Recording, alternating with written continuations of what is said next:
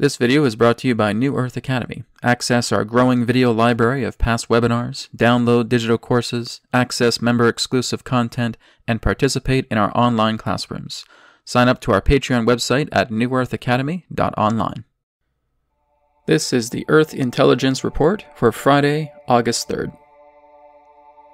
There is a polar adjustment happening currently.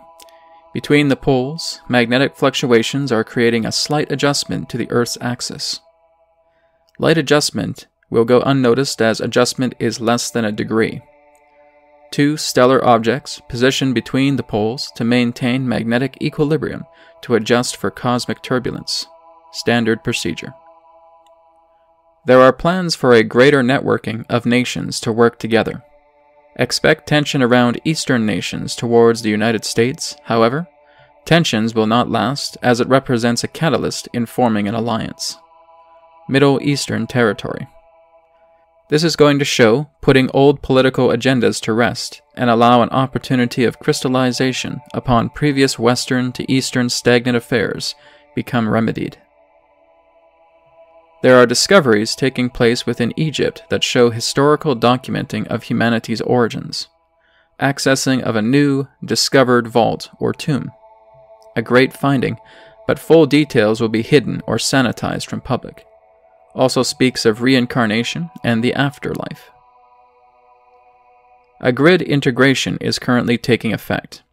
This integration is described as a static period that represents something similar to a dimensional eclipse or phase. Dimensional Earths coinciding with one another that coincide with the celestial events of a retrograde. Dimensional rippling may occur between the pockets of the Middle East and China around mid-August. Think of dimensional rippling as a haze or blur between dimensional Earths intersecting one another. Temporary occurrence and will only last a matter of minutes in early morning hours local time.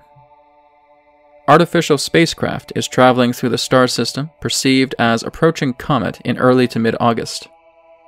Craft is a surveyor vessel and will have no direct pass nor involvement with the Earth. Craft is termed as 48P Johnson Comet. Craft is sunbound and will return to predictable orbit. This ends the Earth Intelligence Report for this week. Thank you for watching, and may it be well with you.